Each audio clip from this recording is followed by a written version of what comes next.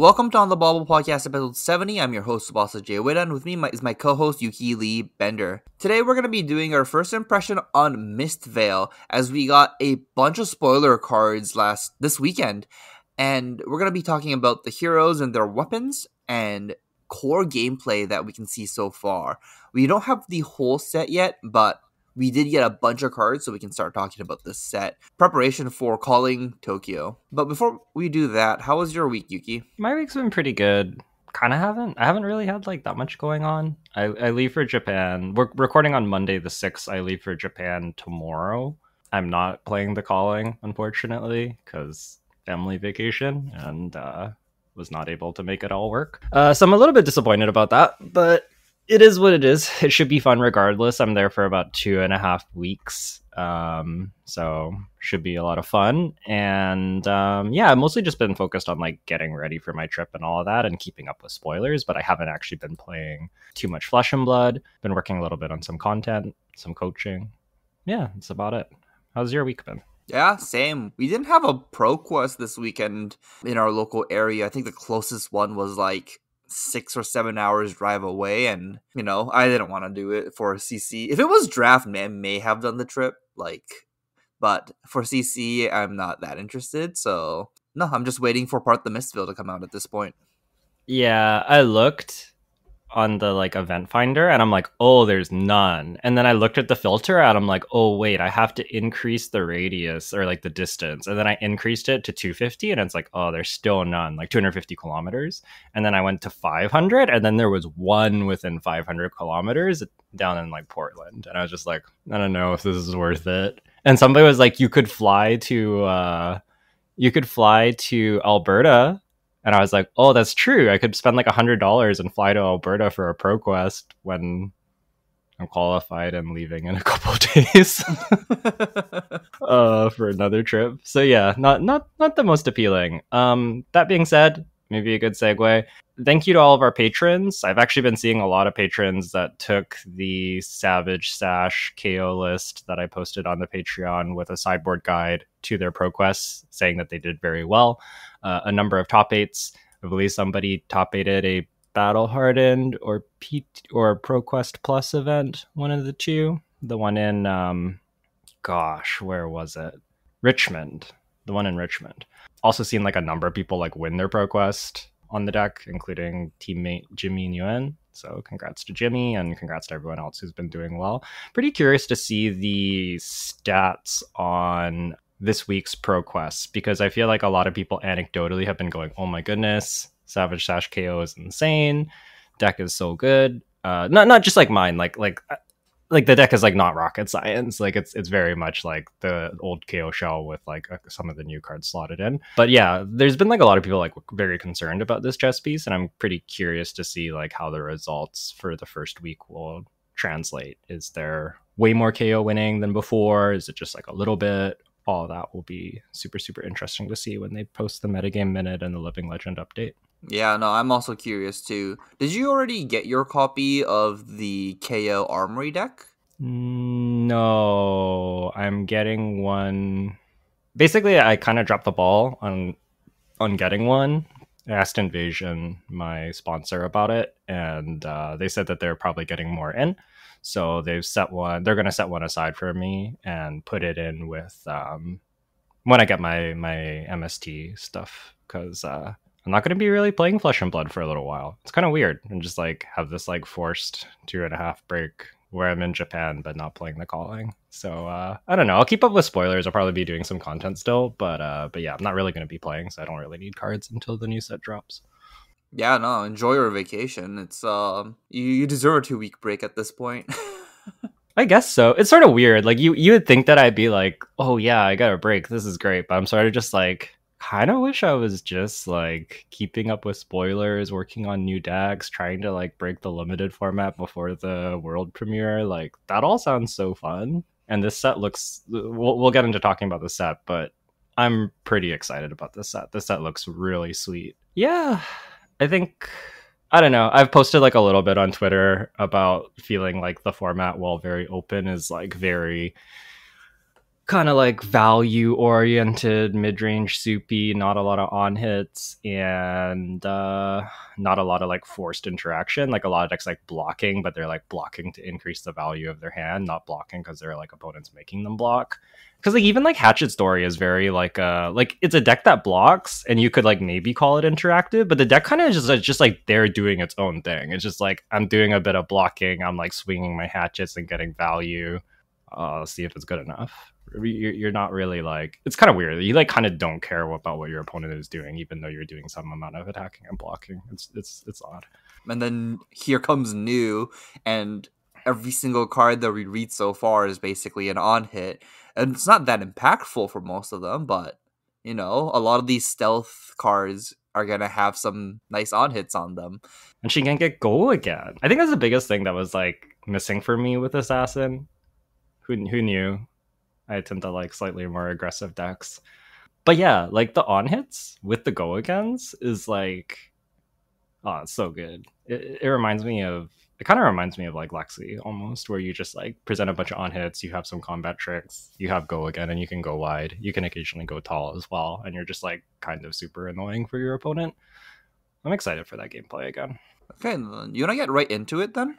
Yeah. Let's jump on into the to our main topic, which is our first impressions on the new MST cards. Basically, the Blitz deck videos just got posted last night for us, so all of these cards are like pretty fresh.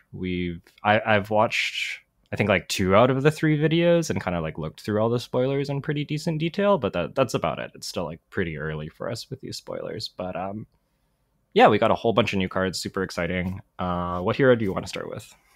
Let's start off with the new, because you know what, we've been talking about it already.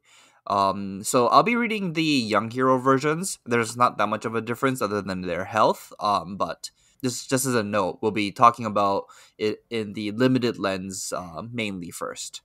So new reads, your attack with stealth gets, when this chain link resolve, banish all action cards defending this. And has a second ability, instant, and pay, how do we want to call this new resource? Chi? Yeah, pay 3 Chi, I guess. Yeah, pay 3 Chi. Look at the top card of an opposing hero's deck. If it's a blue, you may banish it. Until end of turn, you may play blue cards from that hero's banish zone without paying their resource cost. And she's obviously a 4 intellect with 20 health. Yeah. And then we, of course, need to talk about her weapon as well. We actually saw like an early leak of this weapon, and people weren't sure if it's real. Turns out it was real. Called Beckoning Mistblade. It is a one-handed mystic assassin weapon dagger, and it attacks for 1, just like all the other daggers, and has an activation cost of 2 and has Go again. It says, when this hits, your next blue attack this turn gets +1 attack and Go again. So kind of like leaning into that theme of like playing your opponent's blues, and blues matters. Also notably doesn't have piercing. So unlike all the other daggers that have piercing 1, Beckoning Mistblade does not have piercing 1. So might come up in limited. I don't know if we have that much armor that blocks. There's like a little bit, but there's a lot of like prevention armor and stuff. There's a good amount of Blade Break ones, I think. Blade Break and Battle Sworn ones. Okay. So yeah, just keep in mind that you can block this dagger with your equipment, unlike the other assassin daggers. Yeah, fair enough. So I guess let's start with just talking about New's ability real quick. Her ability to pay 3 Chi and play blues off of your opponent's banish zone. Like the first time I read this card, I thought it was just like, oh, you have to play the blue card you've banished, like off this ability. But that's not the case. You can play any blue cards that you've banished throughout the game, and it doesn't matter how you've banished the card. Like, it doesn't matter if they banish the card. It doesn't matter if you banish the card. As long as it's in their banish zone, you get to play it if you've activated this. And not only you get to play 1, you get to play all their blues on that turn if they have Go again. Yeah, so you can play as many blues as you like. Notably, like rules interaction thing. And they talk about this in the dev videos too. But if you play like one of the Transcend instants from their banish zone, because those are blues, you can play them. You will get the effect, but if you Transcend because you've played another blue this turn, which I think you like have to have transcended because you're using her ability. I guess it's like technically possible not to. But anyways, if you transcend playing that card, they get the inner chi back to their hand. So typically you're not going to want to play the transcend cards that you banish off your opponent's zone, although technically you can. So like, I don't know, there's like a +1 attack one, so like maybe you can play that as a reaction if it's like lethal or something, but typically you won't want to do that, just as like a thing to keep in mind. That's fair. That's fair. Yeah. So transcend means that it goes back to the owner's hand, and yeah, I think keep that in mind because, like, you know, if you give Enigma 3 chi, that means she gets the Spectral Shield. So it's just a block for 1. Yeah, and I think especially in the limited context, like this ability is super powerful. This is like the Blues Matter set, and we've seen like early on in spoiler season a whole bunch of the like blue cards where like if you've played a blue or if you've transcended, they get plus power, and they're basically just like on rate blues. Like we have like the second tenet of Chi Tide, which is just a blue 3 for 5 that blocks 3, and if you've transcended, it gets +2. So it's just a 3 for 7. And the fact that you can just like play a free 3 for 7 from your opponent's banish is like pretty crazy. There's like Droplet, where if you've played another blue, it gets +2, and its base is 2 power, so it's just a 0 for 4 at blue. And there's a whole cycle. There's like a 1 for 5, a 2 for 6, and a 3 for 7 if you've played another blue. And all of those just seem like super powerful. So I think like within the context of this set especially, Nu is really strong. And then her dagger has natural synergy with that, because it's just all that the dagger cares about is the next blue attack this turn that you play, or your next blue attack this turn gets +1. So like even if you play an opponent's blue card from their banish zone, if you've hit with the dagger, that blue card's going to get go again, and then you can play more blue cards. So it can get pretty powerful. Like the ceiling on this ability is like super high, basically. I want to talk about some of her common attacks, honestly, just like assassin attacks that she gets. I'm not sure if this is a cycle, but basically all the assassin attacks are stealth attacks. A lot of them seems to cost 0 so far, and they attack for 3. But they also just have the line of text. Almost all of them have the line of text of when this hits a hero, banish the top card of their deck, and banish. And some of them, the rare ones at least, will say then banish a card from their graveyard. So you actually get to choose and pick like blues that like they decided not to block with for it to get banished from Nu's effect. If you just attack with her regular assassin attacks, you just get to banish off the top card of their deck and their graveyard if they choose not to block any attacks from Nu. So like you almost always get access to blue cards from your opponent too. It is very hard for them to stop, because like if they block a stealth card with an action, that gets banished. If the stealth card hits, it banishes the top card and like maybe a card from graveyard. So you're just like so likely, especially since these decks seem to be wanting to play like a decent number of blues for the transcend cards, you would assume. This is pretty powerful, and something that I didn't realize when I was reading these cards and assessing them initially is that the effects on them work from Nu's ability too. So for example, like I think a really premium one is Art of Desire Body. This is a 0 for 3 at red. We don't know if it comes in other colors. It has stealth, and it says when this hits a hero, banish the top card of their deck. Whenever this banishes a red card, draw a card and gain 1 life. So this one actually has like the draw card clause attached to it, which is like super powerful. But what I didn't realize is like if they block this with a red card, Nu's ability will banish the red card and then you'll draw a card. And if they block this with a blue card, you get a blue card to play later. And if they don't block this, you banish the top card of their deck, and it's either like a blue card you can play later or a red card and you draw a card and gain a life. I didn't even realize this either. This Nu reads your attacks with stealth get.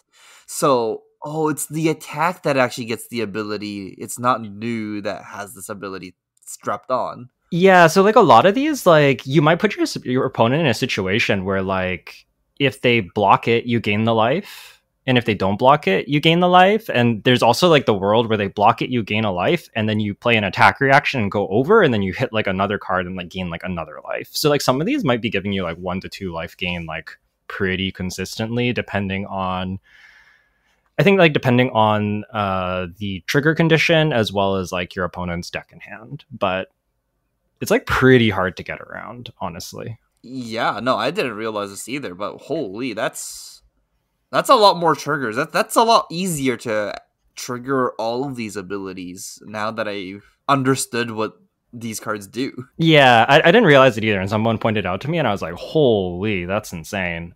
So it's like very, very cool and very synergistic with her attack reactions, which maybe we can also touch on.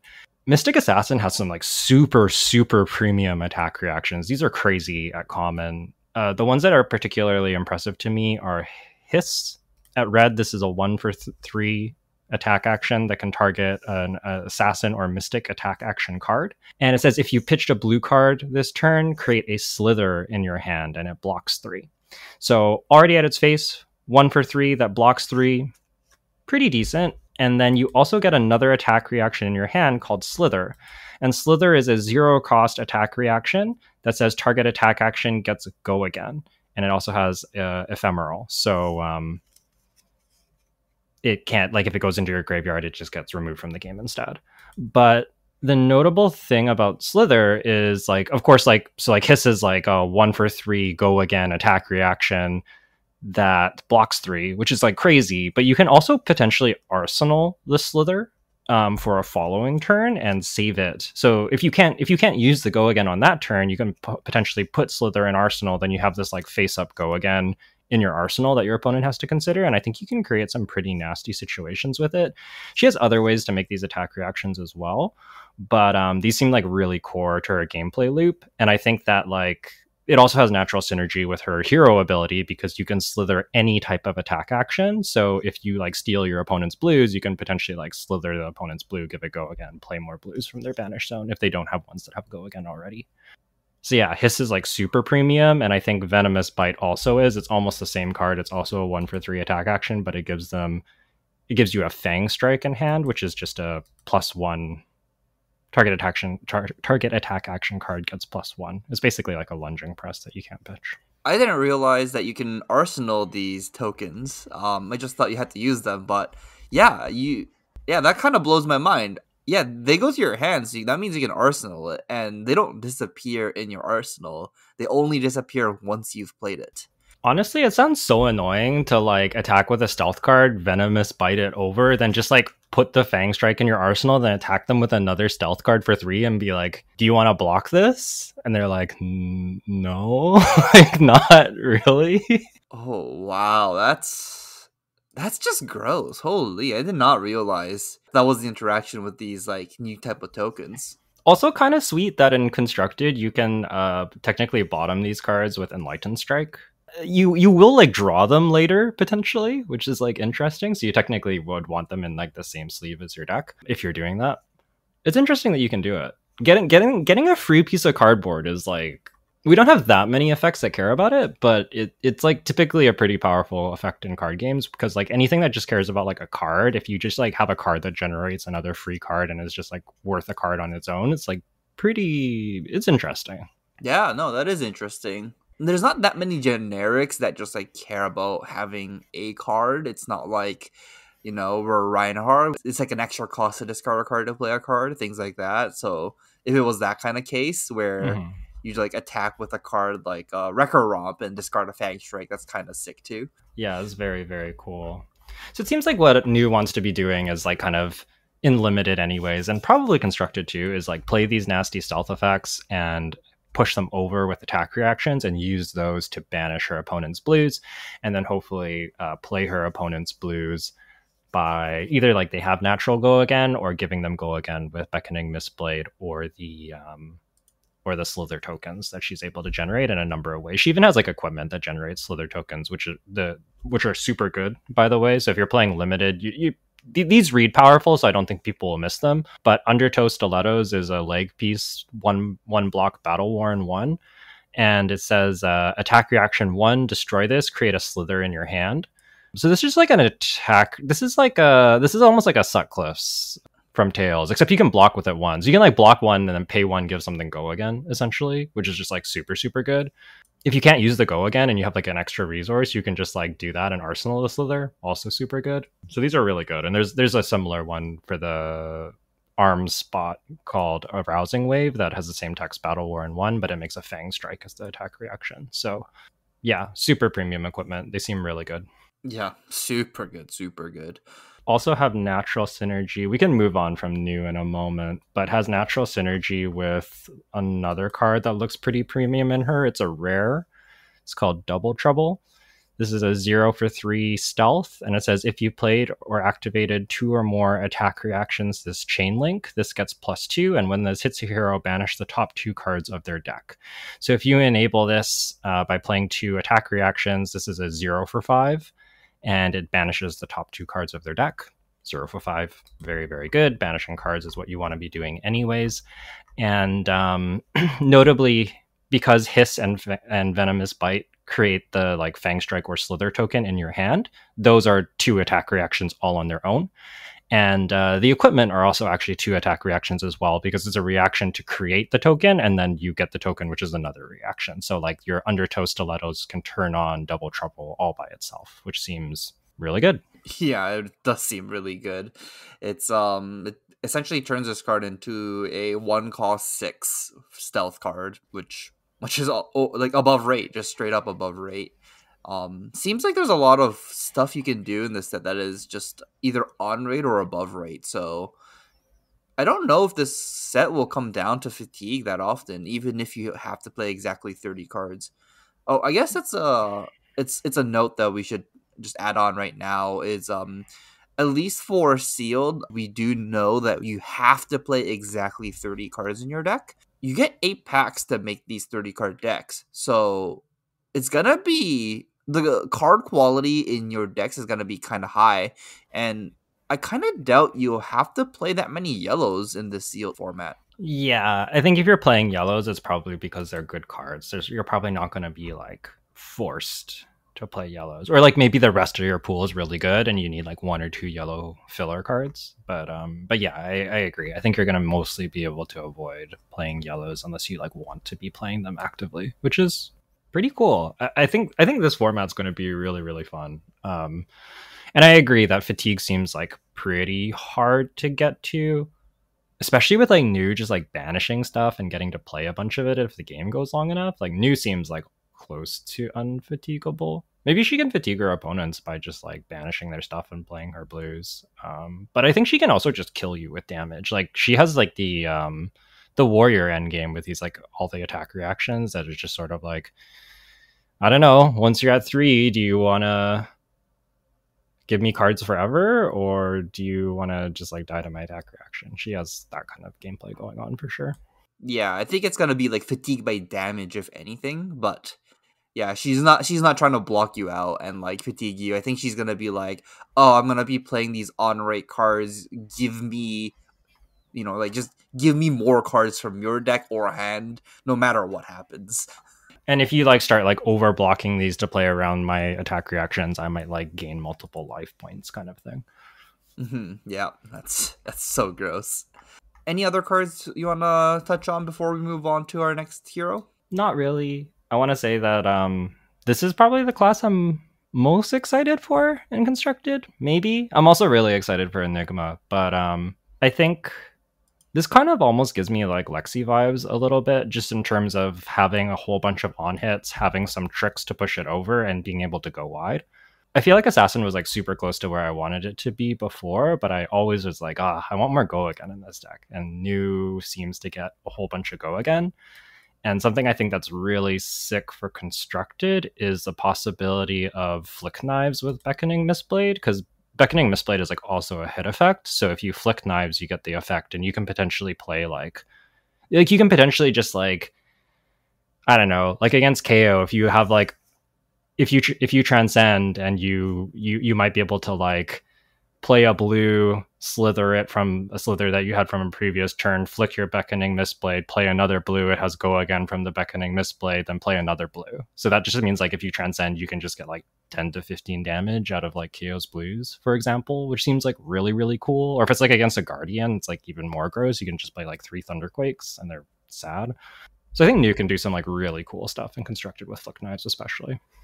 I'm just excited to see somebody get Mucho Grande um against, when they're playing against New, because they're just like, oh, I'm playing Mucho Grandes because they're like one of the best blues for Guardian right now, and then they're just like, zero cost Mucho Grande, dominate. It has Terra Asunder and Go Again.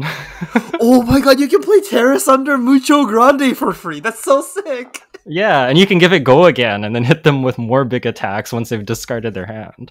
Wow, that's You can slither it. And then flick knives your beckoning Mistblade and then play like 2 more 8s. Like, it's like gross. Like the things that New can do is like pretty crazy. I don't know what she's gonna do against like Warrior necessarily, who like doesn't have New doesn't banish reactions. She only banishes actions with her ability. And then like Warrior has a bunch of reactions, and I don't even know if they're like that good when you like if you get like a glint, is that good? I don't think that's very good.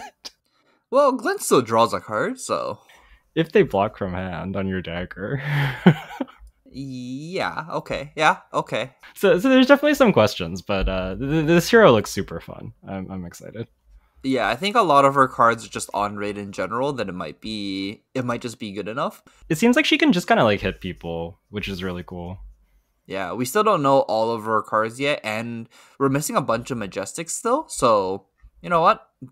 Maybe some kind of broken Majestic comes out for her, and she goes over the top. But we don't know that yet, because we only basically have the Blitz deck cards, and those are mainly commons and rares. Something I've been wondering about for a while, but I'm starting to feel more and more like we won't get it, is I almost wonder if we get like almost like a Painter Servant style effect where like you can like change the color of a card. Be very interesting. I don't know if we'll actually get it, because like being able to play a red or like any card from your opponent's banish probably is like a little too strong, but it'd be very, very cool. That seems really, really strong, and that might just be too good. I'll be honest, I wouldn't even like put it past it for them to like print a legendary Majestic that like does exactly what you just said. So like in constructed, like you just get to have a pop off turn where you just like play like 5 or 6 reds from your opponent. Well, I don't know if it would like make like all reds blues, but like maybe you can make like 1 red into a blue. Oh, that's kind of interesting. It's like something I kind of wondered about for a while with her, if it's like something that she can do, but I don't know. We'll have to see. It's all speculation. We have like no Majestics at all, so all the heroes are kind of like in their most basic form. But I mean, like these Blitz decks are usually designed to kind of show people at least like some of the core gameplay from the heroes. So I think that it's probably like fairly representative of the heroes and what they're trying to do, but they probably just have some like splashy M's that do some really powerful stuff. Honestly, these Blitz decks are great for us limited players because we kind of get to see a lot of what they can do. Let's move on and talk about Enigma next. So this is the second hero from the set. This is a Mystic Illusionist hero, and she reads, your first Spectral Shield attack each turn costs 1 resource less to activate. And then she also has, once per turn instant, pay 3 chi, create a Spectral Shield token with a +1 counter. So we kind of didn't know what this meant or what this can do until we just got her weapon card, and that's Cosmo's Scroll of Ancestral Tapestry. This card is an illusionist weapon, so technically Prism can play it as well now, but it's a 2-handed scroll, which also reads, during your turn, or as you control with ward, are weapons with base power equal to their ward. And they get once per turn action, pay 1 resource to attack. It has a second in line ability, says, your aura attacks with 1 or more +1 counters get Go Again. Yeah, so notably, her first Spectral Shield attack is free. If it is a Transcended Spectral Shield, it will have at least +1 counter on it, so we'll have Go Again as well. Yeah, it seems like it seems like Enigma is kind of built to like play these wards and attack with them, and it seems like she has like a lot of ways to play ward at instant speed, and there's sort of like a blending of your turn and their turn and your attacking phase and your blocking phase, because like if you're playing a ward card and then attacking them with it, it also has like blocking implications on your next turn. So Enigma seems really, really cool and almost gives me like Icelander vibes. And before people groan, like I don't think it's the parts of Icelander that a lot of people objected to, like having like instant speed Janna, like frigid, instant speed hypothermia. Like she's not doing that, but I just mean in terms of the like frequently playing on your opponent's turn and like playing this kind of like value game where you play on both turns and you can sort of like set up a like I pass and do nothing, I have a big turn on my turn, hit you with a bunch of wards, and then like on my next turn I can either like play more wards on your turn or block to protect my board or like do other things. You kind of like get to like have like the 2 turns in a row kind of thing almost, it feels like. Yeah, I agree. I think Enigma has the biggest potential for having like the biggest turns over 2 turn cycles. Mm-hmm. It's if she gets to play like 3 auras, because it seems like a lot of her instants are very cheap, unlike Prism's auras, which cost 4. Enigma's auras seems to cost anywhere between 0 and 3, which is significantly easier to play than the 4 costs. Yeah, and something that we saw Jason doing, the dev Jason doing in the Blitz deck gameplay was like sometimes playing multiple of these, like pitching a blue and playing multiple of them, because some of them also have effects that care if you've like played a blue or pitched a blue. So it's pretty interesting. Let's read a couple of these for the viewers just to give some idea of what we're talking about. Sure. Let's talk about Waxing Spectre. This is my favorite card, and this is looks like a common from this set. It is a 2-cost Mystic Illusionist instant aura, and it reads, if you've pitched a blue card this turn, this enters the arena with a +1 counter, Ward 3. Very simple card. How does this card play in the game? So I think the common play pattern with this card, there's going to be multiple ways that you can play these cards always, but a common play pattern with this card is going to be pitch a blue, play it on your turn. It comes down with a +1 counter on it, and you have 1 resource floating, which you can then spend on Cosmo, and that will make it attack for 4.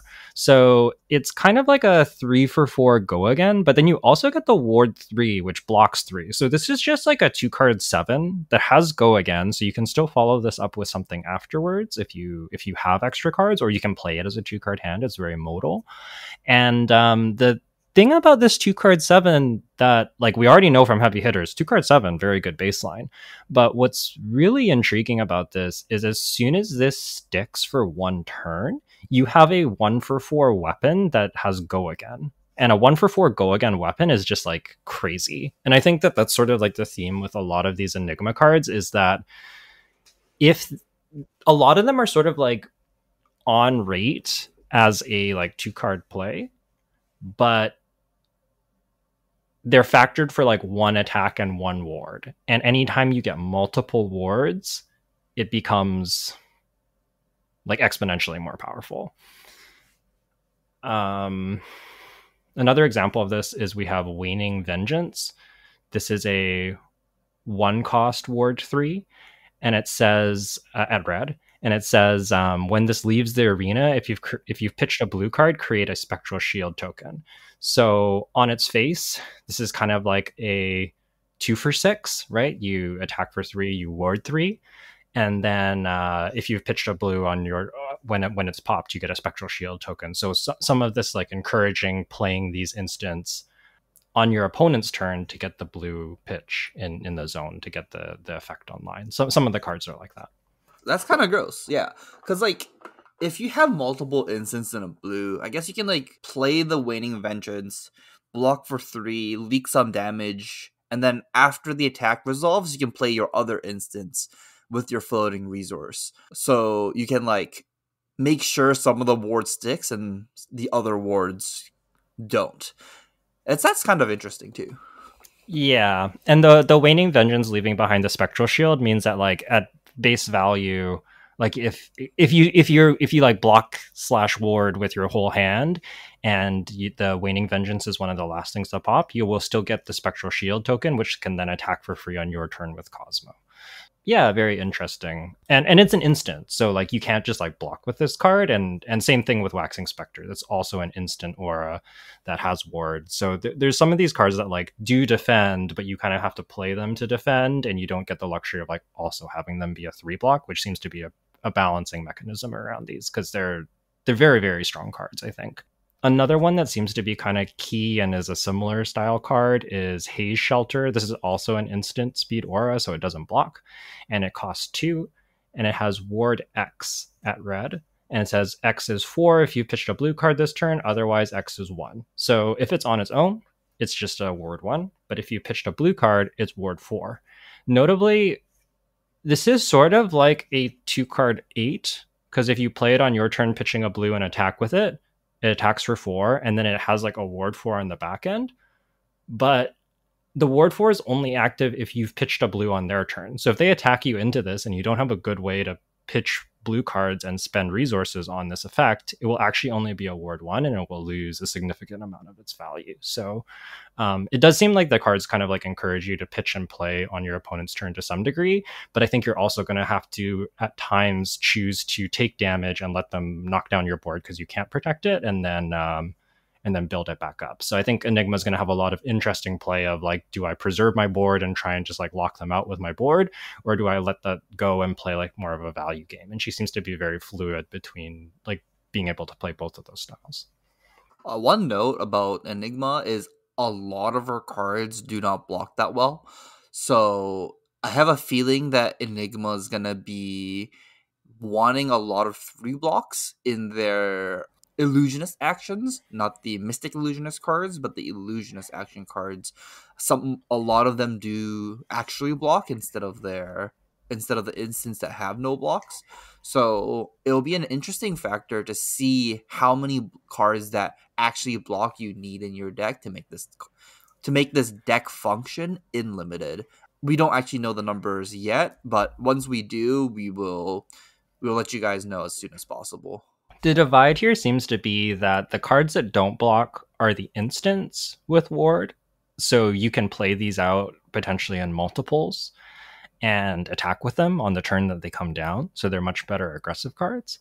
And then I'm pretty sure all of the illusionist cards that we've seen in the set that do block are mostly auras, or they make auras, but they don't have go again. So to give you an example, we have Astral Etchings, which is a illusionist action that blocks for 3 and costs 1, and says put 3+1 counters on target aura with ward you control. If you control a spectral shield, you may play this as though it were an instant. So this one does allow you to play it as an instant if you have a spectral shield, but otherwise it's just an action that puts down counters, and you have to like get to your next turn to get the attack out of it. We also see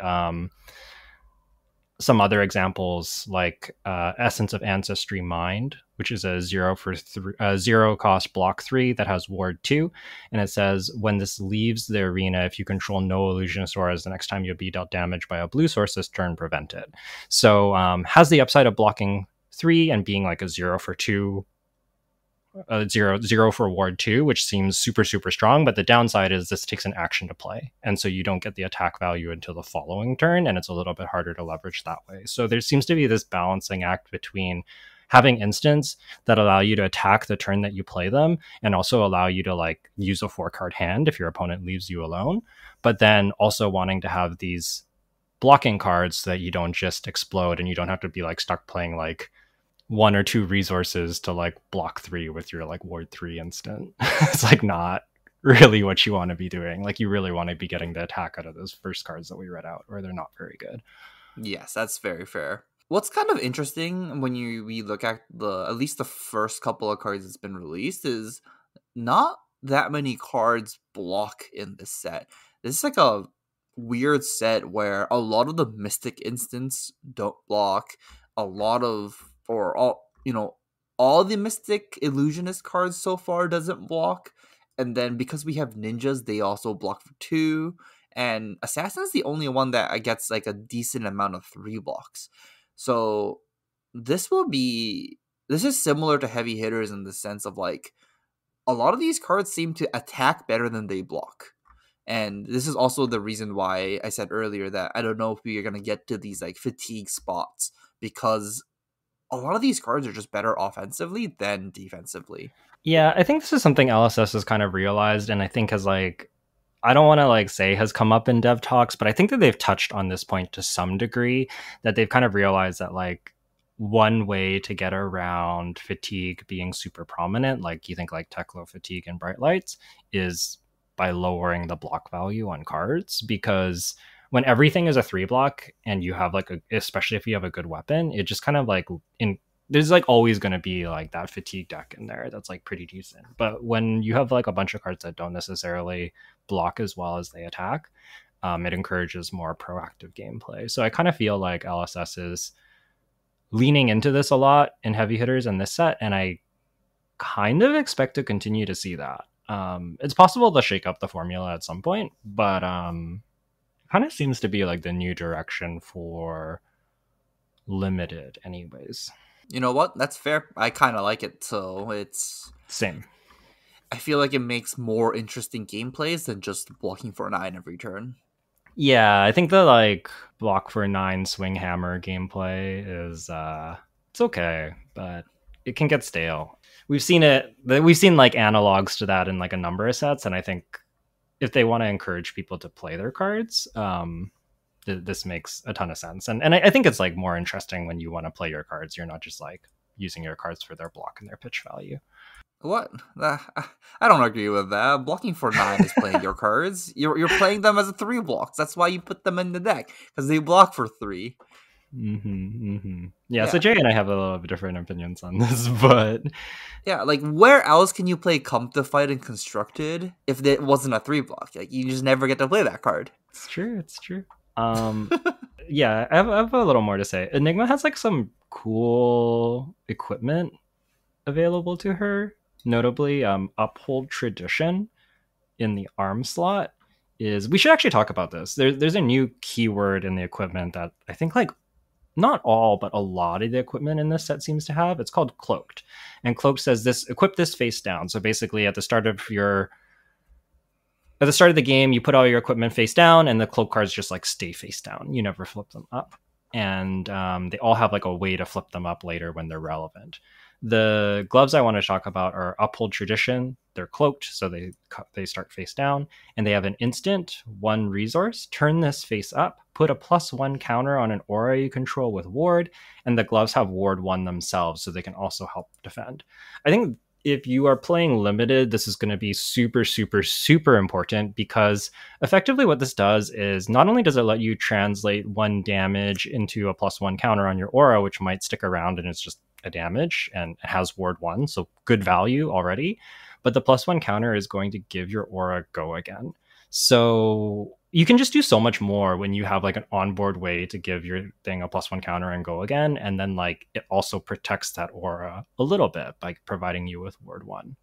So I think that this is going to be a key piece of equipment that you probably really want to see if you're playing Enigma, and if you're playing against an Enigma and they have cloaked gloves, you need to be aware that this card could be a trick that they might play against you. There are other cloaked equipment, so they might not have it, but you need to be aware that it's at least an option. One of the first cards in the arm slot that basically gives go again, isn't it? I think so, because usually that's reserved to the boots. So it's quite powerful, honestly. Yeah, no, it's super powerful. And the grossest part about this is like the cloaked arm piece. The other one that's been spoiled so far is called Waves of the Aquamarine, which is a Mystic Equipment arms, which Enigma can also play. And this is just an attack reaction. Pay 1, turn it face up to target attack gets +1 power. So like no matter what, if they have a cloaked arm piece, at least for now, it will get the power. But then if it's Uphold Tradition, they also get go again with it, which is like a significant upgrade. Yeah, it is a significant upgrade. It is very good. There actually is one that doesn't do that. There's the Skyhold Keikoi. It's also cloaked, and it has instant destroy this, prevent the next 1 damage that would be dealt to you this turn, activate only while this is face down. Oh, I didn't realize. Yes. The text on it is also super fascinating. it's saying activate this ability only while this is face down. It leads me to believe that there has to be a way to flip these over, or they're at least, or like maybe they're like future proofing design for that. But like, it kind of sounds like there's a way to like flip these over. Like, so I wonder if there's like something that has like an on hit where you like choose an equipment and like flip it face up. That would be interesting. I'm not sure if that's gonna be part of the set, but maybe. You know what? I can't. We haven't seen the whole set yet, so I can't say that yet. Yeah, it's just interesting that they like specify that because the card destroys itself and it comes in face down. So you don't even have a way to flip this face up. Yeah, that's true. That's true. So it is sort of like, why is this a thing? And like a lot of them have like cost associated with them that is flip the card face up. So it's like, it's kind of interesting. I kind of wonder if there's something that interacts with these cards. Yeah, I kind of doubt it, but maybe. Honestly, if they add it, I wouldn't be too surprised. If they don't add anything, I wouldn't be surprised either. Anything else you want to talk about Enigma before we move on? I'm pretty interested in this hero in limited, but I'm also interested in her in constructed. I think she's going to have some cool synergy with some of the existing cards, and when you combine her with with some of the blue auras, it's going to be pretty powerful. Like in particular, Haze Bending and Shimmers of Silver both just seem like pretty crazy in this deck because most of the ward cards are still auras. So then like Haze Bending makes it so like when one dies, you get a Spectral Shield, which is a nuisance, and Shimmers gives them the +1 counter, which also gives them Go Again.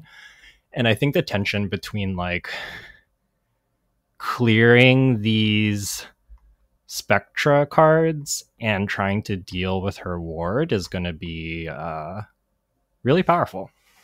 Yeah, I forgot that there's a aura that gives a +1 counter to whenever. Is it whenever the first aura attacks? Is that what it was? Yeah, the first aura that attacks gets a +1 counter, which also means it will get Go Again. And then if you want to clear the Shimmers out, then like you kind of can't deal with the ward, or like it's harder to deal with the ward. It's pretty cool. I think she's going to be really, really interesting. She also has like some like old cards like Crown of Reflection that lets you break a Spectral Shield and put an aura into play is just like, or sorry, what does it let you do? I think it lets you like break an aura and put an aura with the same cost into play. Destroy target illusionist aura you control. If you do, you may put an illusionist aura from your hand into the arena with cost less than or equal to the aura destroyed this way. Activate only if Crown of Reflection is only activate Crown of Reflection only during your action phase. But like potentially a way to like put in a Shimmers for like a Spectral Shield and then attack and stuff gets Go Again, and like I don't know, could be pretty interesting. I still feel like Balance of Justice just might be better. It might depend on the matchup, yeah. Yeah, or even like a Crown of Providence. It's just so hard to compete in the headpiece and constructed. They have to do something really special for you to want to play, not Balance of Justice. I guess there's also like the weird like Diadem of Dream State, the like Ward 2 headpiece where once per turn when this or a non-token permanent you control with Ward is destroyed, you may pay a resource. If you do, create a Ponder token. It's like fragile because it breaks as soon as they get through your ward. But like, I don't know.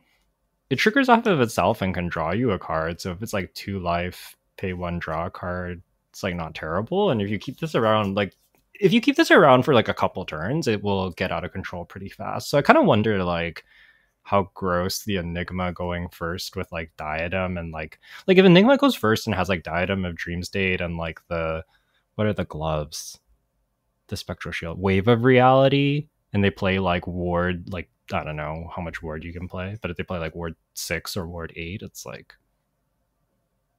sounds scary. Sounds really scary. Yeah, that does sound kind of gross. And you know what my favorite part about Enigma is for constructed? It starts with 40 health. Mm-hmm. There's a very powerful line of text on this card. 40 health as an illusionist is a lot of health. Yeah, it's true. I think Enigma could be pretty strong. I hope that the like turn 0 ward high roll isn't too gross, but we'll see. The ward values are not super high, so like maybe it's just fine. I think the grossest part is that like if Enigma goes like ward 4 plays a Spectra, that's when it starts to go like, oh my god, how do I beat this?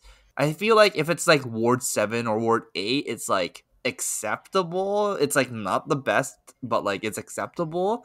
But once you start to put in like the spectra auras and stuff like that, where you have to attack it to pop it, and it ends your turn, that's when it starts to get really gross. I wonder how Vincent, with the ability to just like pop all the wars at once, will start to come in play if like Enigma actually gets really strong. That's true. That does seem pretty unfortunate for Enigma. Enigma might just have to like, oh, but that is really gross. I was gonna say like maybe just play like a value plan where you don't build up a bunch of wards, you just like play one at a time. But then like even if you do that, if she your 2 for 7 isn't even a 2 for 7 if they just blow it up. Yeah, you have to play Iris of Reality again. Oh no.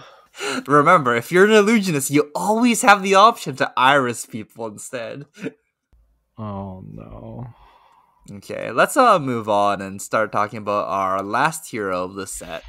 So the last hero of the set's named Zen, and he's a Mystic Ninja hero, and he only has one line of text. He just says, once per turn instant, pay 3 chi, create a Crouching Tiger in your hand, search your deck for a card with combo, banish it, then shuffle.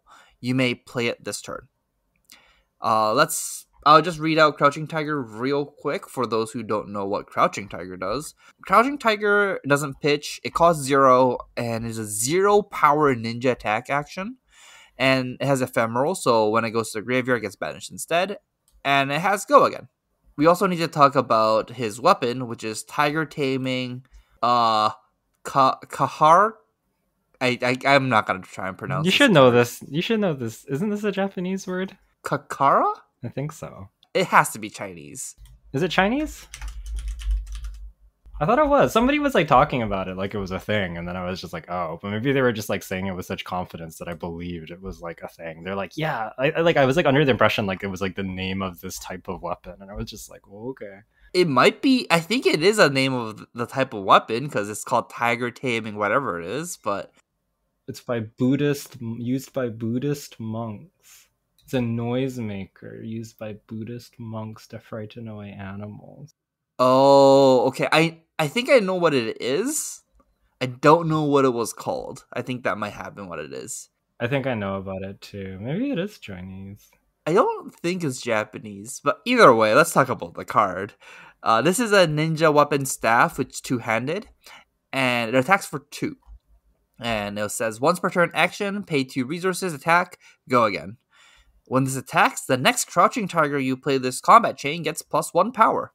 I called this on accident. I called this weapon Crouching Emberblade, and I think it's a pretty good name for it because it's Searing Emberblade, but like different conditions.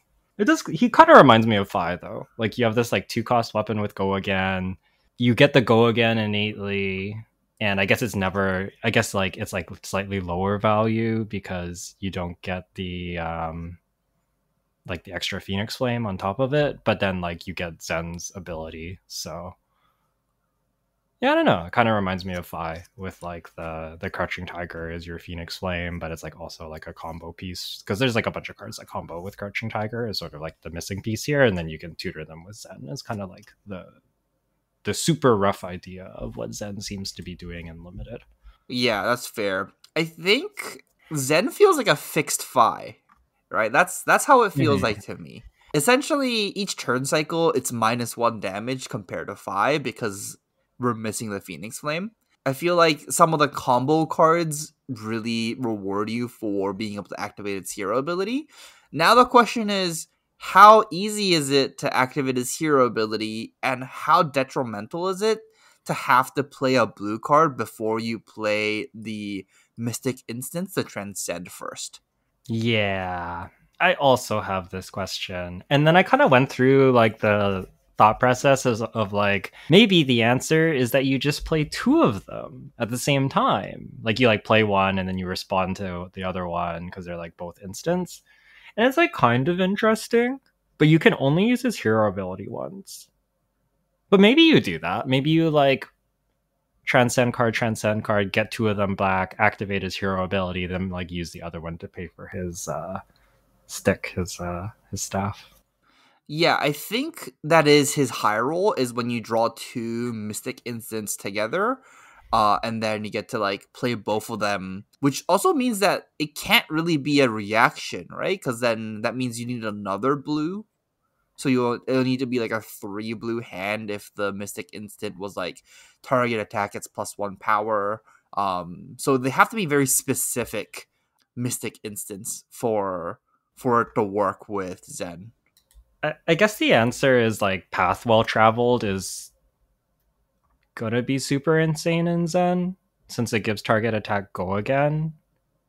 And if you played another blue card, you can transcend, and then that will combo with like the mystic actions that get power if you've played a blue. So I guess you can do like droplet, give it go again with path well traveled, and then you've played like a 0 for 4 off your blue base that has go again and you transcend. That seems really strong. But you do need it like very specific. And like while path well traveled is a common, it's still legendary. So Oh, but Droplet won't get the trigger, will it? Oh, it will. yeah, because it's a static.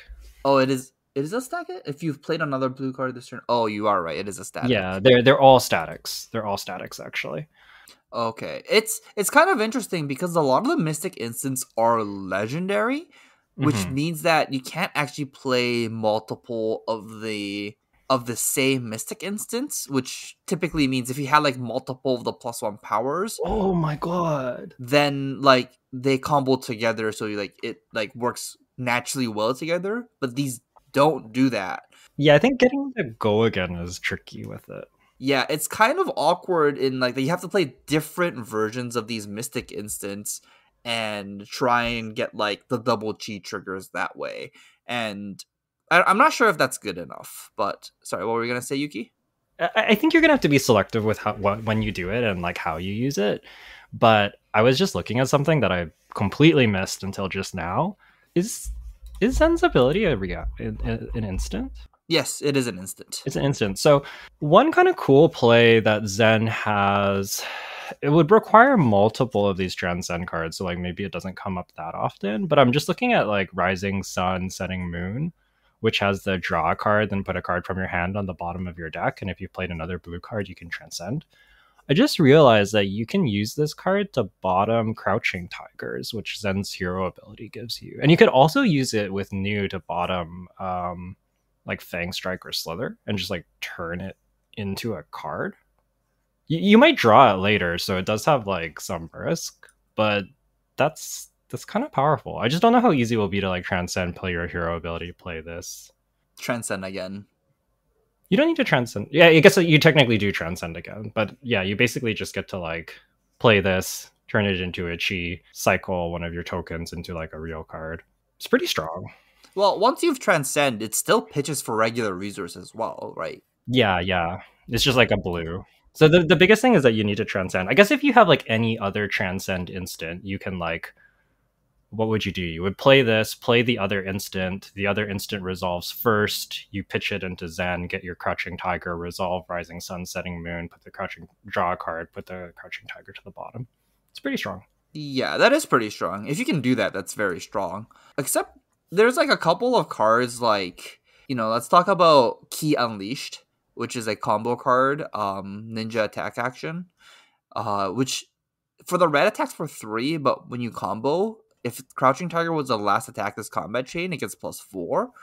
Some of these cards kind of want to play Crouching Tiger, so I'm not sure if you even want to bottom deck your Crouching Tiger you get. Yeah, the biggest thing I was noticing with the deck from the Blitz deck was that the deck sometimes struggles to use multiple Crouching Tigers in a turn. Like it's pretty good at using one because like even the weapon just gives you +1, but sometimes you're kind of stuck with multiples. So it's like potentially a thing that you could do. I don't think it's going to come up all the time, but it's interesting. I do kind of think Zen might just be playing towards having multiple of these instants. Like there's also like the +1 attack instant, so you could potentially like do the +1 attack, play another instant, get your blues back, transcend. It's pretty good. I'm not sure about this yet, but I kind of have a feeling that when this set actually like mellows out and we're gonna get to like like the mid part of the format, I'm gonna be playing Zen like pitch a blue, 4 go again, 2 go again, 5. And just like, I'm going to be doing the, the Katsu from Outsider strat of being like, I'm going to block for 6, pitch a blue, attack for 6 every single turn. And I'm just like, that's all I'm going to be doing. I'm not going to play I'm not even going to try and transcend. I'm not going to try and like combo. I'm just going to be playing Key Unleash as a 3 block. I'm going to be playing all of the other cards with Go Again just because it has Go Again. And I'm going to try and finish off the turn with a Gravekeeping, which is a generic 1 cost 5 power that just, I'm playing it as a generic 1 cost 5 power, no other text. And I'm not going to even bother with the Crouching Tiger stuff. Yeah, that's fair. Do you think that there's like a certain amount of that? It's just like, it feels to me, at least for now, trying to transcend feels more like either a constructed thing, or just like, it feels like it's gonna be too much of like, it's too hard to try and transcend while keeping up on value and having like being able to do everything and being up on value seems to be hard, because for a lot of these cards to transcend, you need to play a blue card. And to play a blue card, if you play out any of the blue cards that I've seen so far, it's kind of below rate. And unless you can play like these like double instants and like combo like double blue card to have both cards become on rate, it's like, it feels like it's too much work to make cards on rate. I'm not sure if it's worth it to get like the +1 power or +2 power on the cards just like to combo off with cards. It might be good to have them in your deck so then you can like pitch stack it and do it late game, but like I feel like usually I just want to play like, maybe 2 or 3 Mystic Instants in my deck and like pitch stack it and then do it at the very end of the game. Yeah. I don't think you're going nuts on it. I think Zen probably transcends. I think Enigma probably transcends the most, and then like New needs to build up her banish for transcend to be all that good, and Zen I think has like less compelling ways to enable it, so you will be doing it less. The thing that I do like though is like this mitigates blue flood. So if you have like a really blue heavy hand, you may be able to get a decent amount of value out of it just through like the combination of like blue cards that get bonuses if you played blue cards, and etc. You have double transcend cards, and you don't need all the resources. I think it gives you some protection from drawing too many blues, which can sometimes be annoying as a ninja.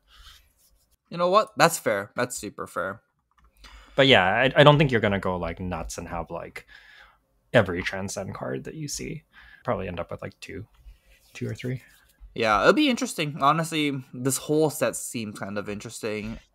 Is there anything else that you want to mention about Zen before we wrap up the episode? A couple of things is like Key Unleashed, the 2 for 7 if you've played a Crouching Tiger. I have some questions about this card in the sense that like the 2 cost doesn't fit with the staff. That's 4 resources. So you kind of need to have like other cards that cost things or not attack with the weapon, which seems kind of bad because you're like playing a Crouching Tiger that turn. So that's like one thing that I'm curious about. It could be that like maybe Key Unleashed is like the card that you transcend for, and that's like mostly how you pay for it, because then you like may have extra blues. Yeah, I don't know. I think that you need to pay. I think when you're building out this deck, and once we see more of the commons and rares, you'll need to pay a lot of attention to the curve. And it wouldn't surprise me if it ends up being like Phi, where the 1 cost and the 0 cost are what you want. And even though Key Unleashed looks really powerful and is a rare, it could be clunky. It could be clunky. It's possible you play it anyways, but it does block 3. But it could be Yuki. The best part about this card is that it blocks for 3. Yeah, it does block 3. It does block 3. For my plan to work as blocking for 6 and attacking for 6 every turn, you need as many 3 blocks. This is like in Outsiders, but in this time, we don't actually need 0 cost 3 blocks. It can be any 3 blocks, because Tiger Taming doesn't require a 0 cost in your pitch stone to get Go Again. It's just much easier have any kind of 3 blocks now, That's true. That's true. which is honestly like a significant upside. The blue key unleashed pretty good. Yeah, I think blue key unleashed is the sick one because then like it goes in your pitch stack, and then if it's in your pitch stack, you get to play these like you get to pitch stack the double mystic instant, play the double blue mystic instance, and then get the chi, activate Zen late game, make the crouching tiger, and then key unleash for 5. Just totally fine. It's just like that's a good end game. I think most of your like Phi shenanigans and limited for anybody that has played Uprising is probably going to translate here. And honestly, to some degree, the Katsu stuff from Outsiders as well, but I think more directly Phi. But yeah, I think a lot of the kind of ninja basics are going to translate pretty well to this deck. Yeah, the only difference will be Phi was like play a 1 cost for 4 and then attack for 3 with Emberblade was like a 2-card 7. In this set, it's gonna be a 2-card 6 because you flex claws into Tiger Taming. It's only 6 power. So Yeah, but if the Flex Clause hits, you get a Crouching Tiger, and then that's worth 1. okay, yeah, you know what? Yeah. I feel like when Phi got the Phoenix Flame, it hit for 8 was like that mattered a lot. I thought. Yeah, it's definitely a little bit lower ceiling, but I do think it's pretty good. I think all the breakpoints are going to be, and like the 1 attacks is going to be like kind of annoying for Enigma as well, potentially. So it's interesting. It's interesting. I know that I'll speak to this deck a little bit in Constructed. I feel like from what I've read, just like randomly, people are a little underwhelmed with Zen. And it makes sense. Like we got a lot of cards that are reprints. Some of the cards are like not super splashy or exciting. I'm kind of curious to see what the rest of the cards we get for Zen are, because his hero ability tutors, like I think just having like 1 or 2 good payoffs to tutor for could drastically change how the hero plays. And I also think in Constructed, a lot of these effects get a lot stronger because some of these things add Crouching Tigers to your hand, which means that you can Art of War them or you can bottom them with E-Strike, which is like super powerful. Like his hero ability adds it to hand, for example, but it's not just transcending. He also has where is it? Harmony of the Hunt. 1 for 3, go again, and when this attacks, if you've pitched a blue card this turn, create a Crouching Tiger into your hand. So a lot of people are kind of like, why is the Crouching Tiger valued at 1? You have to like use the staff to get the 1 value out of it, so it's like a leg tap with hoops, and it's like kind of true. But this is also like a leg tap that you can use 1 of the power to like play an Art of War or something, which is pretty compelling. So I mean, I don't know. We have to see what's in store for Zen. I don't think he's there yet with all the pieces currently, but I think he has some potential in Constructed, honestly. Yeah, I'm glad you said that because I have a bunch of Art of Wars right now that I'm sitting on, and I really wanted to spike. Seems, I don't know. I think that I don't know how good Zen is in Constructed, but I am certain that Zen will play Art of War. Yes. I think that's fair. I think that's fair to say. There's so many cards that makes Crouching Tigers to your hand instead of the banish, and I feel like that was like the biggest thing that was like putting the Crouching Tiger decks from before kind of down was like a lot of them made a Crouching Tiger in your banish zone, so you had to play it. This time it goes to your hand, so you can actually do like Enlightened Strike, Art of War, the cards that you were mentioning that like can utilize cardboard, like just cardboard in general seems to be much stronger. You also get like Pouncing Links as a super powerful thing that can get like Tiger Swipe or like Assault the Wounds. So you kind of like put your opponents in this like weird fork where if they like don't block because they want to block the Tiger Swipe, you can potentially like salt them for 10 or something. But then if they block and don't play around the Tiger Swipe, you can Tiger Swipe them and then kill them, which is pretty strong. I also think that like some of the cards are kind of sneaky. Like Biting Breeze is just a head jab that when it hits, you create a Crouching Tiger in your banish zone that you can play this turn. But like if you Art of War this and it attacks for 4, and then it makes a Crouching Tiger, and that Crouching Tiger gets buffed by Art of War, like it's pretty good. It's pretty good.